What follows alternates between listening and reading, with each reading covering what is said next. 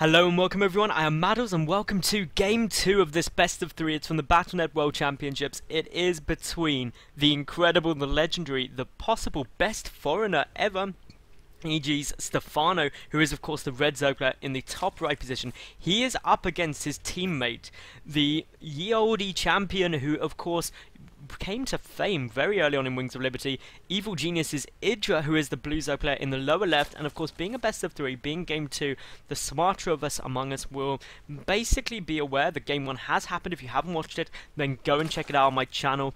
And well, it was an amazing ZvZ. It is possibly one of the best ZvZ games I have ever watched in my life. It was absolutely bonkers good. I was, wow, like brilliant. Anyway, Game 2. Yeah, well, I'm going to give it away. IdrA did win Game 1. So that was probably a shock to most people watching. Most people would be like, yes, Stephano's going to take this with a breeze. Stephano is just so good. But IdrA is just like, hey, no.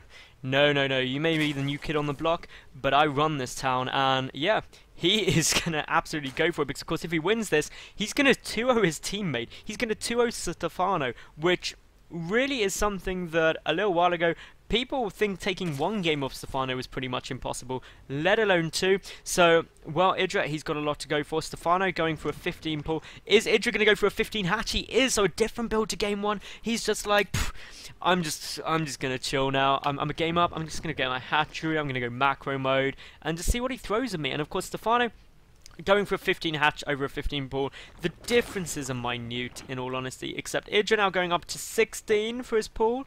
Is he going to go any more? Is he going to be much more bold? You can't be. You can't be IdrA. Go for a 16 pull. Don't try and go 17. Don't try it. Thank goodness you didn't try that. I panicked a bit there, but anyway, we've got the hatchery coming down here for Stephano at the time being. And, well, of course, as you can see, this is a very, very early variation in build order, and this just is going to make such a huge difference going into the mid-game. IdrA following that pull up with gas, so his hatch, pull, gas against pull, hatch, gas. So starting to get a bit more similar in the gas timings there, but IdrA's still a lot quicker down. Of course, he's going to be able to get the double queens out quicker, which means quicker injects, which means more lava early on, which means more drones or more units, or maybe a combination of drones and units, depending on how he wants to play this. Of course, in Game 1, we saw that both of these players were pretty much happy to really sit back, relax, chill for a long period of time. It wasn't really until about 39 minutes that they start really engaging. Before that, IdrA was being very, very proactive with his scouting, trying to send speedlings up.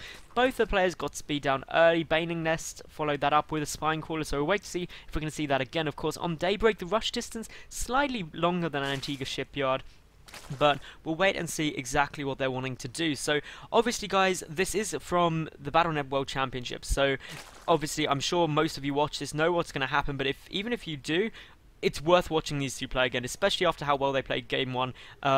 It's definitely worth watching. If you're a high-ranking Zerg player, I would strongly suggest finding the replay yourself, downloading it and giving a watch to and making notes of how they played, because especially IdrA's expansion management in Game 1 was phenomenal. He stopped Stephano expanding to the point that Stephano had no mining bases, and meanwhile he took his own expansions. His timing of those expansions were brilliant. We are going to see here that IdrA's going to be able to make it in, going to see the gas timings, which is exactly what he's going to want. He did see the Baning Nest as well, the Baning Nest for IdrA on its way down at the moment. Zergling speed coming down for both these players, and well, this is, again, really reminiscent of Game 1, where, of course, we saw these two go for a very passive playstyle with IdrA just getting more poking and prodding. IdrA already 2 workers ahead, which may not seem like much, but all while you're getting these workers out, you're in a good spot. The spine crawler coming down here as well. There's a small gap there that obviously things can get through, so you might see a queen block that out. But meanwhile, we do have Stephano getting an awful lot of Zerglings out awfully early on. That is a big number. There's already 4 on the way over, 8 more in production. That's going to take us up to 12. And, well,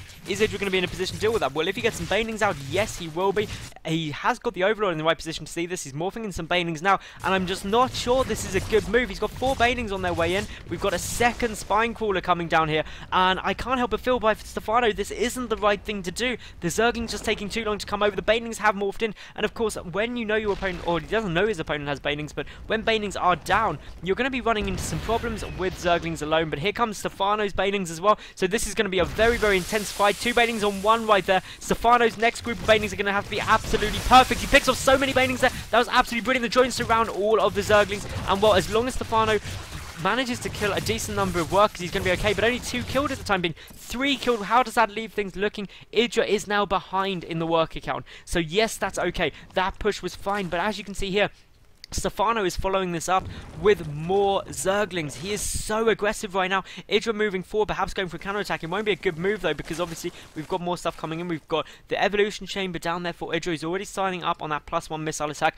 before his Rotoron is even thrown down, so he is upgrade heavy. Obviously, we are going to see here Stephano be able to defend these Zerglings off absolutely fine. IdrA should pull back, as we're seeing there. That's brilliant. In terms of the work count, which is the really important thing, they are both exactly on equal now, and that is something that is very, very important to take into account, because obviously those workers in the early game and in the mid game, so critical to what you're able to do late game. And as we saw in game 1, obviously with IdrA keeping that additional income significant portions of the match, especially at the end, he was just able to out macro that of his opponent. The lair timings, the lair about to finish up for Stephano now, only half done for IdrA. The Rotoron about to finish up for Stephano as well, whereas only, well, a third done for IdrA. So IdrA behind a bit in tech. That should mean that he should start pulling ahead in workers, but actually it's not going that way. The single infestation pick coming down for Stephano a lot sooner than it's going to be able to be out for IdrA, and of course Infest is such a strong unit. The Banelings trying to get a good position, trying to connect with these Zerglings. It's going to be pretty close, of course. There are more Zerglings out. 3 Zerglings go down to a Baneling. That's an okay trade in my opinion, but well, it's still getting all very close. And well, both these players microing like absolute beasts. If we look here, well, Stephano way higher on the APM, actually up at 165 average compared to the 210 of IdrA. So this is getting really close right now. We've got the infestation pick coming down here for IdrA as well now, who's getting up his road speed, as is Stephano. Stephano taking his third base at a very similar time to IdrA's third base. There's only a couple of seconds between it, and well, you can see here that we've got a slight bit of problem with all of lag. So there's probably some lag going on here, which the Battle.net World Championships, they could have got LAN. Blizzard, take notes. But obviously, as you can see here, we've got, well, creep spread coming down from IdrA, no creep spread again from Stephano, and that's a really different stylistic play from these two actually, and it's something that I quite like. Stephano using these overlords to generate creep between his bases, which I actually think is a really clever move in ZvZ, because you don't need creep spread that much, and this just allows you to join up your bases without ever missing an inject, and that does make a difference. It may only be a tiny difference, but it does. Looking at the work account, Stephano quite a long way ahead of 58 to 50, but IdrA with a much better army supply, 56 to 28. This is going to be a close engagement. And to be honest, if Stephano doesn't react quickly, he could be running into some problems. He is getting out 5 more roaches, the 2 infestors. There are no infestors. Oh, actually, there are. There's 2 infestors out for Stephano already, 3 now out. Of course, they're going to be so potent with pathogen glands against this larger force. They may actually be able to swing the tide of the battle into Stephano's favour, but it's going to be close. Stephano being forced to make an awful lot of units. Pathogen glands is only still researching actually for IdrA here. Some good splitting. He's trying to move these units out, microing the roaches incredibly well.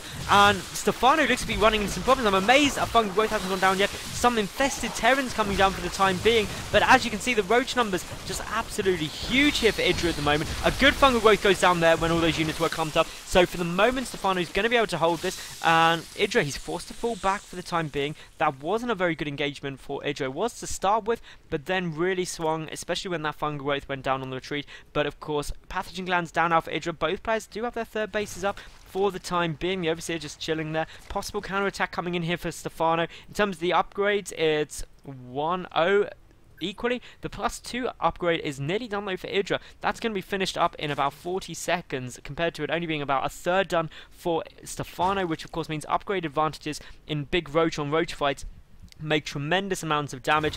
Looking around the map though, what else have we got? Well, we still have a couple more units coming through from IdrA. The defender's advantage absolutely huge. In terms of the army supply, Stephano does have a slightly bigger army at the time being, but there's a lack of infestors in this group of roaches, and of course the infestors, as we just saw previously, can make an absolutely huge difference to the game. So wait until how that all goes down. IdrA just chucking down his Hydra Den there. Of course in game 1 we saw that be very potent. The Hydra Den equally timed from Stephano as well, literally at the same point. We do have the 4th base coming down here from Stephano, which is very similar to what we saw in game 1. The macro hatch coming down for IdrA, identical base timings, and of course if you remember, we saw in game 1 that IdrA did a great job of denying the 4th base of his opponent, so we'll see if that happens again this match. But well, this is again, turning out to be a very, very close game. The worker count 71 to 73. And if the 4th place stays up, I mean, this is going to be something really critical. If it does manage to stay up, IdrA now taking his own 4th place, it's going to be big. But Stephano doesn't have a macro hatch, so IdrA is going to have better production capabilities just due to having that macro hatch there. And he's getting out, well, Stephano getting out 10 hydras, 11 hydras for IdrA. They're both matching each other very, very closely. Growth Spine coming down for both these players. And, well, the +2 missile attack just kicking in now for Stephano. So equal upgrades, of course. We do have the ground armor coming down for both these players, but a great little contamination going down there, preventing the armor upgrade for IdrA for quite a few seconds actually, and that's something you don't see done even high levels of play. But well, we've got IdrA's Hydras trying to force back that overseer for the time being. The 4th base up and running now, the Infestors sitting right at the back there.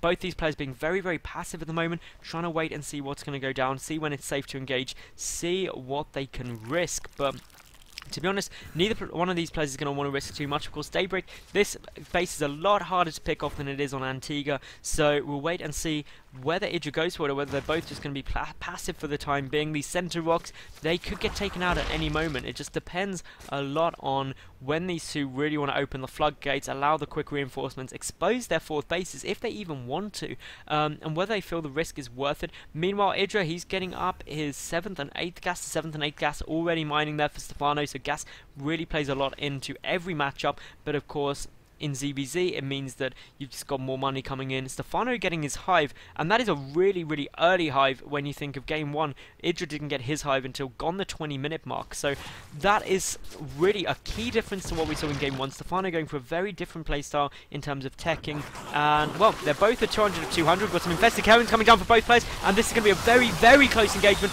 The better arc there for IdrA though at the top, but of course so many more units down here for Stephano, but he is attacking down a ramp, and of course Stephano is got a terrible angle. A fungal growth goes down, and IdrA with an absolutely amazing engagement there. And well, as you can see, it looks like this is getting cleaned up very, very nicely, although Stephano is able to close up some of the gaps there and level it out fractionally. He's got some roaches coming around the back here, so he is able to pick off a queen. That's always a good little win. Picking off a couple of drones as well, so that is probably going to pay off. And as you can see here, the difference in units lost is so marginal. It's absolutely tiny. They're nearly exactly equal. A nice little burrow goes down there, an overseer morphing in though, so that's going to help things out here. Looking up at the top position, we do have a couple of units darting and poking back. Meanwhile, we've got reinforcements coming in from both players. They're both near maxed out yet again. The hive just about to finish out for Stephano at the moment. A couple of infested tones getting locked down. Of course, they help soak up some damage. Infestor gets picked up. Very nice from Stephano there. That was worthwhile, but good fungal growth going down here by IdrA at the moment. He's doing good damage, and of course, those fungal growths just do good bulk damage